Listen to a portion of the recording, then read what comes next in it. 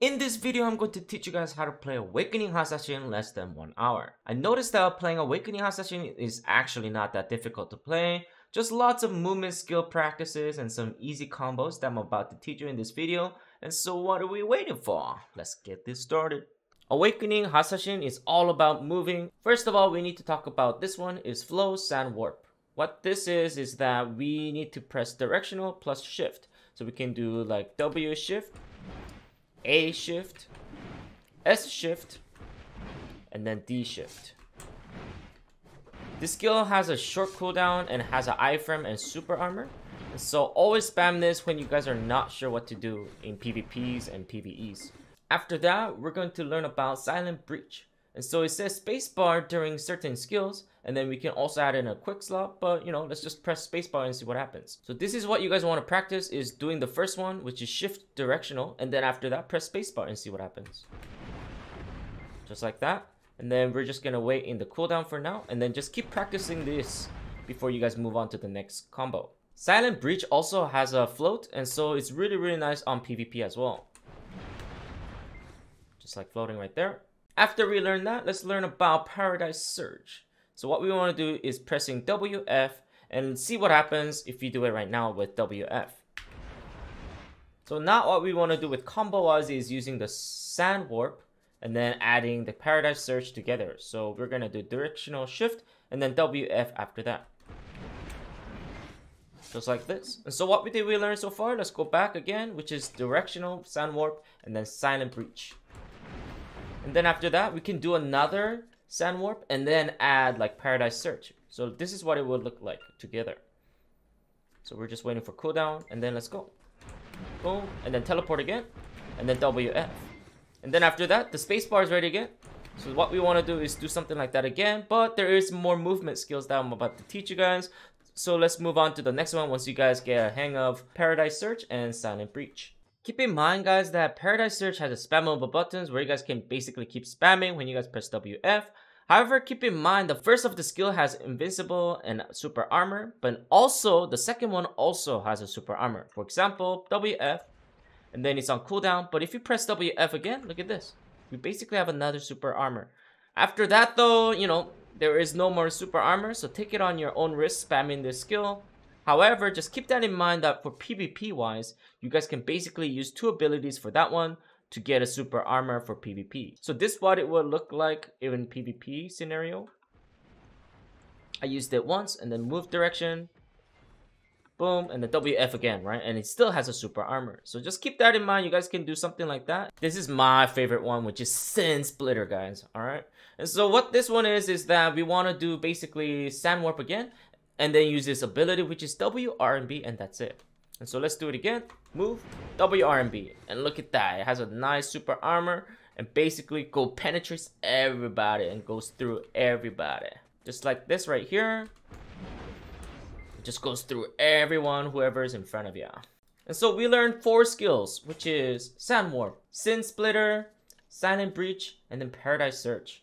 So if you guys practice enough, this is what it would look like. So we want to do movement skills strategies. So what we're going to do is Sand Warp and then another skill. Sand Warp and another skill. Sand Warp and another skill. So right now we're going to do basically Sand Warp, Silent Breach, Sand Warp, Paradise Surge, Sand Warp, Sin Splitter, and then Sand Warp, Silent Breach again, Sand Warp, Paradise Surge. And so let's try that. Sand Warp, spacebar, Sand Warp, WF, Sand Warp, WR, Sand Warp, spacebar again, Sand Warp, and then WF. And basically, you know, do all over again.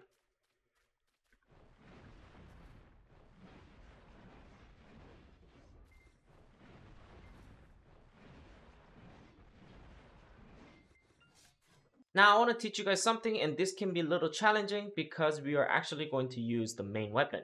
And so what we're going to do now is go to main weapon, and then we're going to use Sand Slicer, and then this skill Haladai Assault, I'm not sure how to pronounce that, and then lastly Piercing Tornado.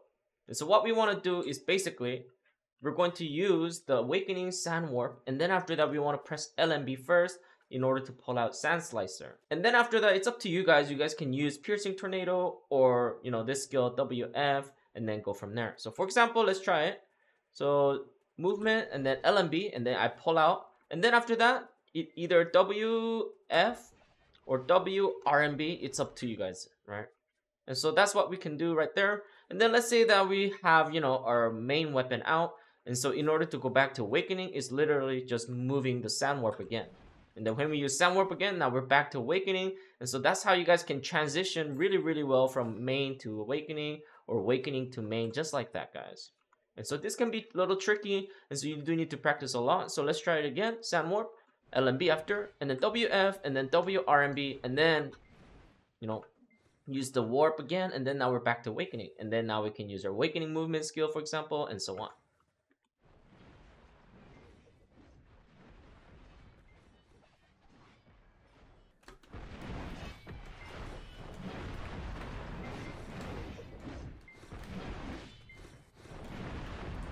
And you guys thought I was done with the movement skill. Guess what? There is actually one more. If you guys press K and then come skill enhancements, you guys can see basically two skills right here, which is Shadow Slicer and Sand Tornado. So let's try Sand Slicer and see what happens. And this one, you guys have to put in a hotkey. So we're gonna put in a hotkey on number 3, for example, and then go from there. And then let's see what happens when we press number 3. Ta-ta! And then comes basically 2 dashes forwardly. And so that's really, really nice to use for PvE grinding. And he also has a super armor. And it's a really nice skill to use for your movement combos. Keep in mind, he also has a stiffness. So if you guys can actually hit on PvP, it can be also helpful on PvP. However, keep in mind that Shadow Slicer does have 16 seconds cooldown. And this one has 30 seconds cooldown. And so you guys definitely need to use this wisely on PvPs. And the reason why Sand Tornado is really cool and really good is because you guys can basically go behind people back and then actually do some kind of surprise attack. And so let's see what happens when we use it. And then boom, just like that. So we turn it into a sand and then basically uses our Sand Slicer. But then has another Sand Slicer in here that adds as a combo for us. But then again, it does have a 30 seconds cooldown, guys. And so keep that in mind. PvE, I would recommend Shadow Slicer. And maybe PvP, you guys can use something like Sand Tornado. And then it also has a stun, and so it's really, really nice to use for PvP for Sand Tornado. The minion slash is really nice because it also has a floating. So if you guys feel like you are lacking on floating for PvP, you guys can use something like the minion slash. However, it does not have any like super armor or forward guard, so it can be very risky to use. So use it on your own risk. In order to play safe, I would recommend maybe Prophecy Blade, which is looking like this. It just gives a lot of damage and super armor, but it doesn't have any floating. And so yeah, you guys can use that on PvE grinding or even PvP. If you guys also hover, it does have a critical hit rate on 50% for PvE only as well. It also gives you guys self all DP plus 20 for 10 seconds. Mirage Assault is really, really fun because it goes basically behind enemies' back. So if you press Shift Z, boom, and then voila, you guys are basically behind them and then do some kind of sneak attack after that. This one has critical hit of 100% for PvE, so it can be really, really good for PvE as well. Plus, it also has a super armor, forward guard, so very, very nice. And then if you guys don't want to use Mirage Assault, which is aggressive, you can be also defensive, which is using Owl's Mirage. If you guys use Owl's Mirage, you guys can basically teleport into people's behind. Just like that. So this can be really good and all for PvPs, but when you guys are PvE grinding, once again, Mirage Assault is where it's at. Next, let's talk about some skills that when you use it, it actually gives you guys some kind of juicy buffs. So what I just used there was Crown Kick, and if you guys do so, you guys can get up to critical hit rate 30% for 10 seconds. After that, we have a Piercing Fang, which is RMB during certain skills. So let's try SF and then press RMB after. Just like that, we use basically 2 skills right there, and then we're able to use Piercing Fang. Reason why Hashashin can also be good in evasion is because when you use Sand Warp, you can get all evasion plus 9%. So whenever we're just spamming this skill, guys, we can basically get up to 9% of all evasion rate. So that is why people sometimes love going evasion build for Hashashin. Inquisition, if you do down LMB, we get basically accuracy of 9%. Clasp is a really nice skill to get your attack speed up, and so when we do down RMB, we can basically get up to 10% attack speed. Also keep in mind that we can also replace that skill with Sand Slicer, and so when we use Sand Slicer instead as well, we can basically get attack speed 10% through that way as well. However, Sand Slicer and Collapse does not basically stick together. So for example, when I use attack speed on that, and then when I change to Awakening and then use that skill again, it just basically resets the seconds and that's it. So it doesn't basically give us 20%. It basically just renews our attack speed. Next, we're going to talk about is Serpent Coil. And when we do so, we get basically 12% of all evasion rate. Keep that in mind, Serpent Coil and also Sand Warp cannot stack because due to they have same evasion rate. And so for example, when we do Warp, we get 9%. But when we do Serpent's Coil, it basically replaces it and then just turns it into 12 seconds of 5 seconds. So this skill is really nice to use for PvPs when you guys are basically wanting to just press Shift+RMB.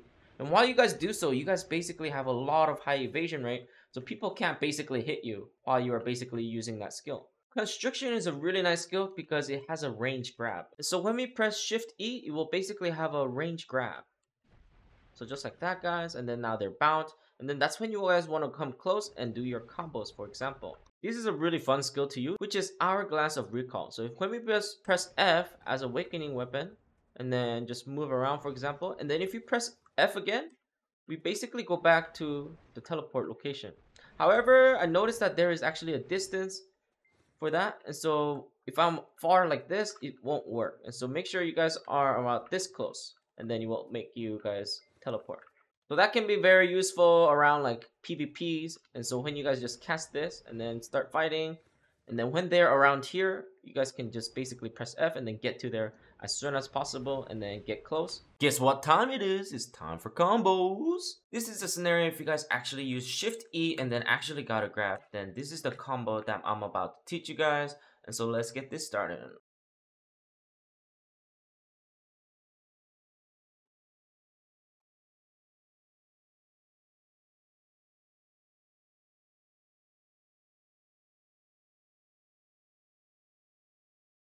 So if you actually get a grab with Constriction, what we want to do next is go in Sin Splitter, go behind them, Inquisition, get the accuracy buff, Dune Slash for second knockdown, and then Crown Kick, and then Piercing Fang, and then Serpent's Coil, lots of damage, and then if they're not dead, use it in Snaring after that. But make sure they don't have a grab, because if they do have a grab, maybe they can stand back up and then just grab you after that. So just be careful. But if they're like Wusa player, for example, who doesn't have grabs, that's a good situation that you guys can do right there. What's so cool about Awakening is that if you guys scroll all the way down, you guys can pick selected skills. So if you guys want to be defensive, you guys can use Dune Slash for super armor, Inquisition for forward guard, Collapse for forward guard as well. However, if you want to play aggressive, you guys have 3 options, which is using Sin Splitter, Serpent's Coil, and Ensnaring Stance. And so while you guys are basically moving around and doing your movement skills, and then happen to use a Sin Splitter, then that's when they can actually get bound. And so I'm going to show you what that means. So let's get Sin Splitter right now. And now look at this. After we get Sin Splitter, we don't usually have knockdowns or bounds whatsoever. But now when we use it and actually get a knockdown, we can get a bound from it. And so that's why it's really nice to use that for a PvP scenario. So once again, if you don't upgrade it and then use it, they don't basically go down and go in bound. But because we activated it, and now when we use it, they basically can get down on the floor. Keep in mind though, if you do have a Sin Splitter right here, when we're doing the grab combo, guys, you do not want to use Sin Splitter because it counts as a second knockdown. For example, like this, Shift E, and then if you use a Sin Splitter, it counts as a knockdown, and so basically they're immune after that. And so what we want to do is actually just get a grab and then just use Sand Warp and just go behind them instead of using Sin Splitter. So this is what it would look like. Grab, and then just Sand Warp behind them, and then do your combos, for example. After that, what you guys want to use is Serpent Coil or Ensnaring Sand as well to give them a bound or knockdown as well. So for example, if we use Serpent's Coil right now, nothing really happens when we're engaging or fighting. Now actually activating the Serpent's Coil, now look at this. Shift right, now they actually get knocked down. So what do we need to do? We do the Dune Slash combo. And then Crown, RMB, and then just do like Shift+LMB if you guys want, right? And those are the stuff in that situation that you guys can do on those scenarios. Personally, I think using Sin Splitter is just better because it has a shorter cooldown, which is 6 seconds, versus like Serpent's Coil, you know, it takes like 13 seconds, and Ensnaring Sands takes about 10 seconds. And so yeah, I think Sin Splitter would be a really good one if you guys actually get a bound, right? What we can do now is basically use Doom Slash after that, which is Shift F, get a suck and knockdown, and then do your combos, what I just taught you there. And so now this scenario is basically without getting a grab, we're just gonna get knocked down, for example, on a Sin Splitter, and then do the same combo what we just learned together. So once again, Sin Splitter, boom, and then if they don't have a grab, finish them with Shift left click too if they're not dead as well. Just like that. So we have few options that we can basically give them CC, which is a grab right here. And we always want to save our Doom Slash for second knockdown, guys, because it does have a knockdown at the end, and knockdown has longer CCs on the floor. After that, if we use Sin Splitter or whatever, one of these 3 skills, and then you guys can basically use that. But for now, I'm using Sin Splitter. And then if I get that on the enemy, if they actually fall down, then they get into the bound, right? And so what we can do now is, again, use Doom Slash and then give them a second knockdown and then do your combos. Collapse does have a bound, however, it does not have a forward guard, right? And so it's kind of risky to use that. And so I don't really recommend using that in PvP unless you're actually using this one, right? So instead of using Sin Splitter, and let's say that we're using Collapse, now we have a forward guard and a floating, right? So that's another strategy that you guys can use on those scenarios. And then for Awakening, lastly, if you can use Silent Breach, they can get a float. And so just like this, boom, just like that. And if you get a floating, what we do is now basically, you know, acquisition, get your accuracy up if you have time. But if you don't have time, once again, use a Doom Slash and then do your combos, what I just basically taught you from previously. If you guys also want to be fancy, you guys can use the main weapons as well, which is Sand Slicer. If you guys can actually land a hit, it gives them a stun, right? And so what you guys can do now is change it to Awakening again and then do your combos. Or if you can actually land the Piercing Tornado as well, they can also give a really nice CC just like this. And give a nice floating just like that. Don't forget the Shadow Slicer and Sand Tornado. They also have a nice CC. So if you guys actually land the CC, then you guys know what to do. Just keep in mind you're still on your main, and so what you need to do is basically, you know, shift direction and get your Awakening out and do your combos or something after that. And so yeah, just keep that in mind. That's about it, honestly, for Awakening. If you guys are interested in Secession, I will make a video for Secession pretty soon. And so yeah, I will save all the skills for Secessions, and so I don't spoil, you know, everything on Awakening video. And so if you guys liked it, please give it a like and subscribe on the videos. And if you want to find out about Secession as well, definitely subscribe, and so you guys won't miss it. That's it with my part 1 video. Hopefully you guys enjoyed it. If you do so, you guys know what to do. Thanks again. Have a nice day.